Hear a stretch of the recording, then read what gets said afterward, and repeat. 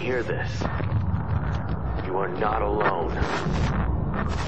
This is the Resistance. What's up, everyone? This is the Tin Man with the Resistance. If you're watching this, you are the Resistance. And as many of you may have noticed, Daniel, Mr. YRV, has gotten YouTube to remove my documentary on him. But you know what? That's okay. I have reposted it to another server and is available at the link in the description of this video. And I'm also considering revamping the documentary, taking out the violations, which is just in one part, which I'll address momentarily. It's a quick little fix, and at which point I'll re-upload the documentary and it will be compliant with YouTube's terms of service. Now, I found out about this earlier tonight, having seen the video gotten removed. And in addition to the video's removal and the standard email notification that YouTube sends out, I for some reason received an email, which I assume was meant for Daniel, which gave me some insight to his complaint, which is why I know exactly what I need to fix. His complaint was privacy info choice, home address, privacy info choice, privacy PII child, privacy ad info, calls me enemy of the activist community at 510, gives my full name, shows my house, shows private family photo taken from my Facebook, gives work info, all to get others to attack me and my family. Now, that's kind of funny, because first off, in the documentary, I didn't say he was the enemy of the activist community. I said the New World Order is the enemy of the activist community. As, quote, the New World Order, a proposed system of control, an enemy to the activist community. I hadn't even mentioned Daniel in that segment yet. I was building up to him. So that's a load of crap right there.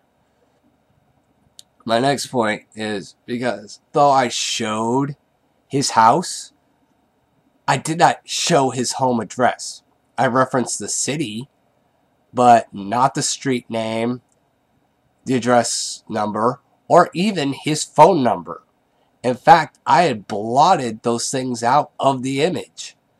And as far as his work is concerned, I found it odd that I was flagged for that, being that Daniel openly advertises his home-based business all over the internet and social media sites, including YouTube. And at which point, if you make it public, it's fair game if people want to address it.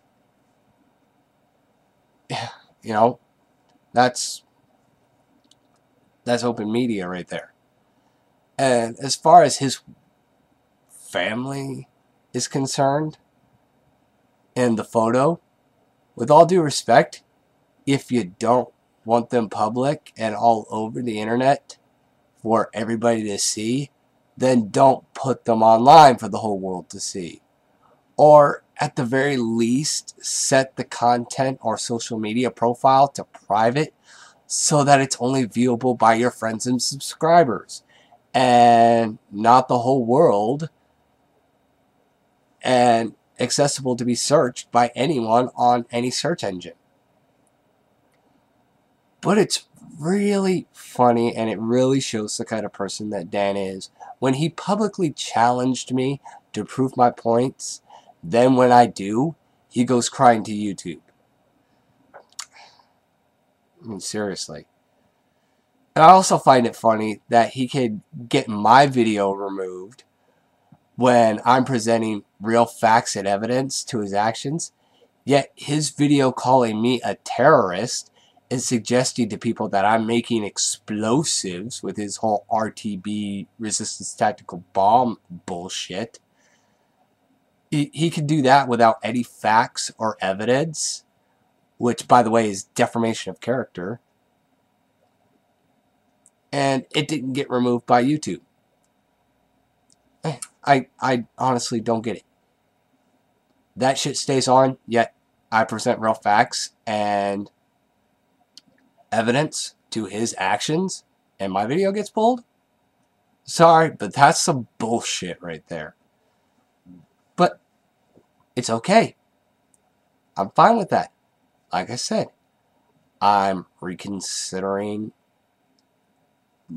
editing the video so that it fits YouTube's terms. And though he got the original video pulled off of YouTube, it's not off the net and is still viewable by the public. And he can't get me for any legal violations for that video because I didn't release any of his personal information, such as address and phone number, which wouldn't matter anyway, considering he has all that stuff posted all over the internet anyway. And it's not defamation of character or cyberbullying because it's all facts and evidence documenting his actions. He definitely can't say that it's to get others to attack him and his family because, one, his family was not the subject in the documentary. He was. Two, there is nothing in that video that suggests or promotes taking any violent action against him or his family. And lastly, this falls under journalism and freedom of the press, where people are allowed to report on any and all issues and or concerns.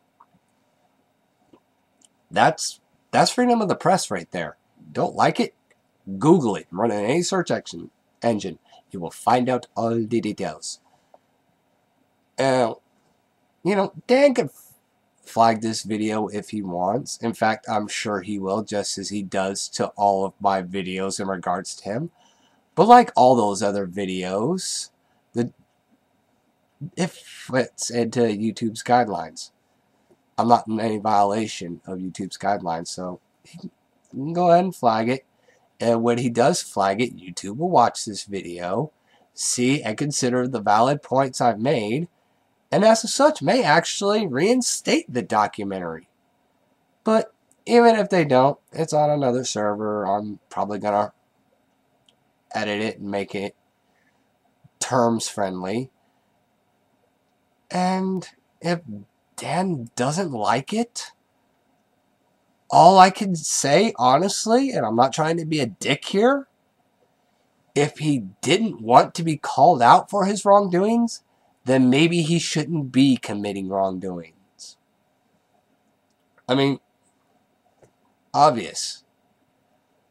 If you don't want people to call you out for your actions, don't do things to get called out for. Seriously.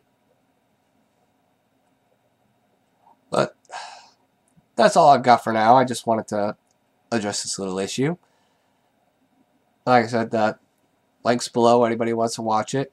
And if YouTube doesn't reinstate it, then I'll more than likely post an edited YouTube term appropriate documentary. It'll still be the same documentary, just edited out a few parts.